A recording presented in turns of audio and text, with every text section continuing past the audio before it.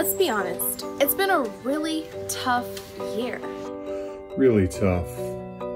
But you know what? You are resilient. You are undaunted. You have persevered. Because you're a Highlander. Living at UC Riverside is gonna be a bit different this year. But really, not that different. Our residents have always felt cared for and protected. But now, we're prioritizing health and safety more than ever. We're doubling down on cleaning high-touch surfaces. Face coverings for residents and staff are being enforced. Wearing is caring. We've installed sanitizing stations throughout our facilities. We are setting up testing facilities and special quarantine rooms. And we're creating more space for you personally by eliminating triple occupancy rooms.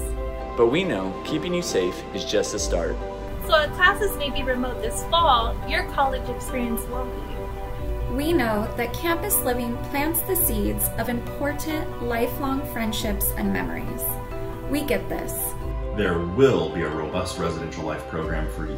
Programs, events, activities. Some online, some in person.